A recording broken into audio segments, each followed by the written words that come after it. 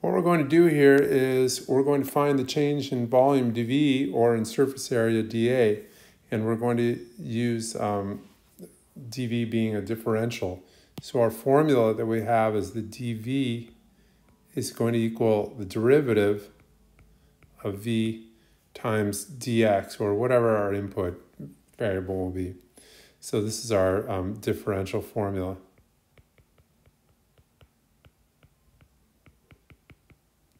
All right, the thing is, for the cube is that we do need to know the formula for the volume of a cube, which is something that I think we can just figure out without really memorizing anything. But it seems I'm getting caught up in drawing the picture of what a cube looks like.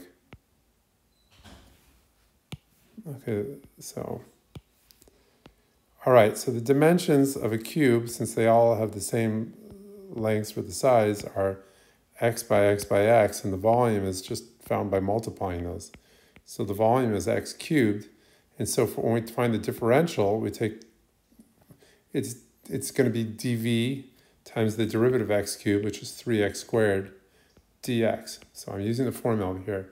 The dV is v prime of x dx. So that gives us our differential formula. I'll just highlight that. And then, okay, we're going to put in x equals 10 because that's our starting point for x. And then dx is our change from 10 to 10.1, which is 0.1. So we simply put all those things in there and we get 3 times 10 squared, and this is 0.1. And, well, then it's up to me to get this wrong by multiplying this wrong, but this is 300 times 0.1, which is 30. And that'll be 30, doesn't give the units, so just 30. So what we can think about this as is saying that if you have a small change of x, then you multiply it by the rate of change. But the rate of change exactly when x is 10. I mean, the rate of change will change, or will not be constant through the interval from 10 to 10.1, but we just take the small change of x, 0.1, and we multiply by the rate of change at x equals 10, and we get an approximation for the change in v. All right.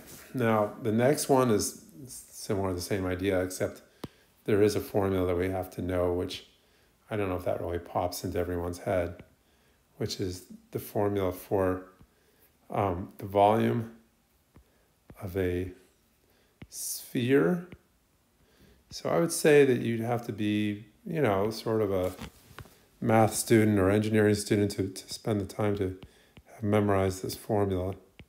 But even still, maybe you wouldn't. But anyway, you can look it up. So we're looking at the change in volume. So again, using the differential formula, we have dV is the derivative, which is 4/3 pi r squared times dr. Now, the formula I wrote above, I have dx, but the input variable is r in this case. So in other words, dV equals 4. Oops, well, that's the problem, is I wrote this down wrong. The derivative of r cubed is 3r squared, and the 3's cancel out, so I get 4 pi r squared dr. Okay, now I have that, and then I'm going to put in, anyway, I'm going to put in, the radius of a sphere changes from r by dr, so isn't that the answer then? Okay, I already have that then. You could write this as, anyway, I think that's it. Okay. So, all right, let's check this out. So here we have a circular cylinder. So the circular cylinder is, well, just wasting time in drawing it, but let's do it anyway because it's fun to draw pictures sometimes. Oh, maybe not in this case. Hold on. Can I do it? Barely figuring that out. Okay. Well,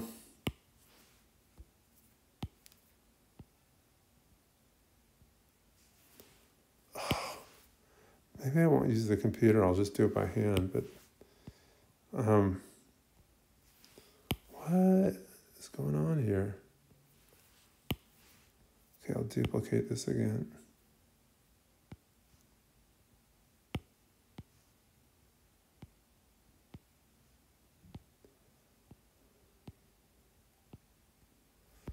Oh, well. Is that really what's going to stop me from doing this problem, is drawing the picture? Something like that. Okay, well, anyway, here's the height. And here's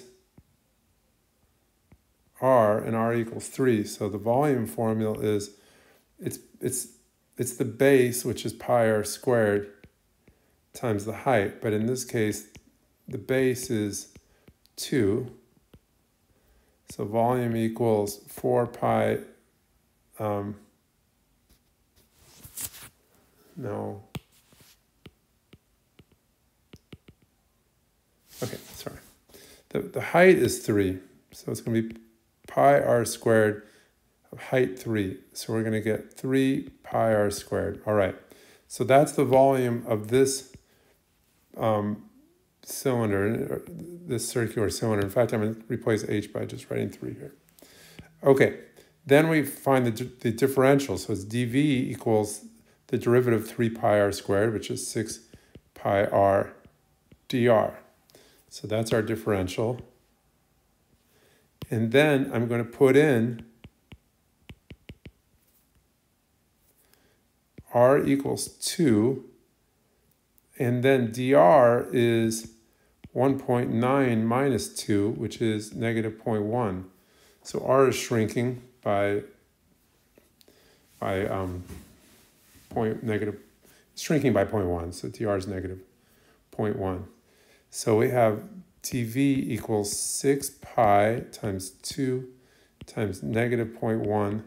So 6 times 2 is 12, times 0.1 makes 1.2 pi, and then don't forget the negative.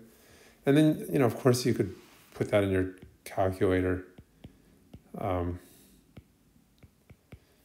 Or, you can approximate pi by as many decimal places as you think you should.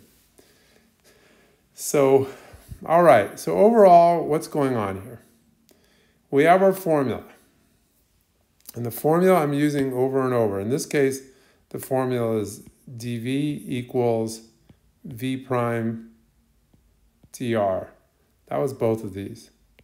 So what was required is that I had to take the derivative, and then I had to put the numbers in there. Well, for the cylinder, well, you had to know the formula for the cylinder and then make sure you put h is 3. Formula for the volume, same with for the sphere, if you have that formula. But otherwise, it's just pretty much plugging in numbers. All right, this is from OpenStax. You can look up these problems there, and you can look up the answers. All right, that's all.